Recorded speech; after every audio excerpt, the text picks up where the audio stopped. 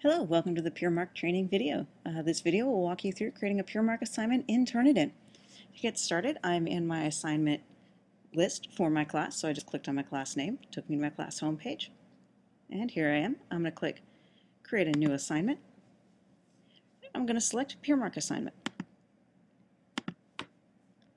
The first thing I'll do when the PeerMark Assignment screen comes up is I will select an assignment to base my PeerMark on. So this is the assignment that the students are going to submit to so that they can get the papers into the PeerMark assignment. And I'm going to choose my first assignment, which is favorite paper. That assignment was due March 10th. I'm going to set a point value. I'm going to make it worth 10 points so my students actually do it. I can choose to show more options. This will give me things like allowing students who haven't submitted to the first assignment to participate in the peer review, things like that. I'm not interested, so I'm going to skip. Under start date, I can change my start date just by clicking on the date, but I kind of like that start date, so I'm going to leave it. I will change my due time here to something reasonable so my students aren't up all night. And I will set it to, say,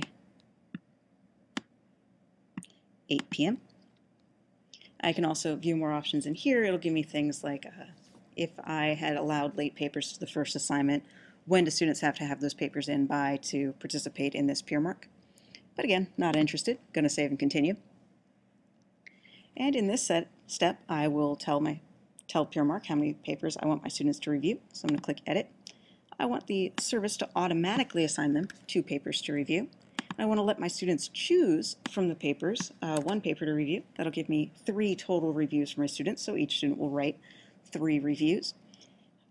Save that. Under more distribution options, I can do things like tell PeerMark what student I want to review what other student's paper, or if I want to exclude a student from participating in the review, I can do that there too. Again, not really interested in this, so I'm going to continue.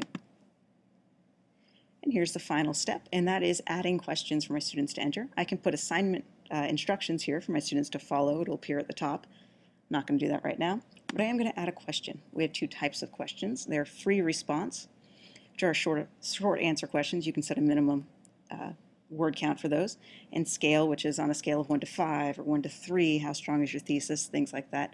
I also have these libraries, and everybody has a sample library. I'm going to open my sample library, see questions I already have in place.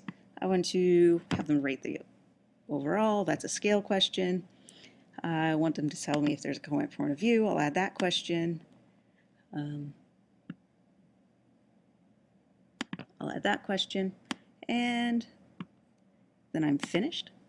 I do have these 3 questions. If I want to change the order, I can just click that, drag them, drop them, save my order. I'm done.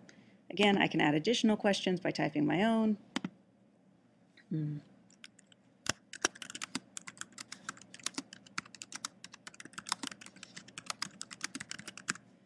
There, 5-word minimum. Add the question. Oh, maybe I want to edit that. So I have a question mark, that, and I'm done. Now I can save and finish,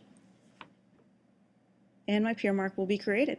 And so when my students go in, they'll see something that'll say Start Review, and that'll give them a paper to review. And I'm done with creating my PeerMark. Hope you enjoyed the video. Thank you.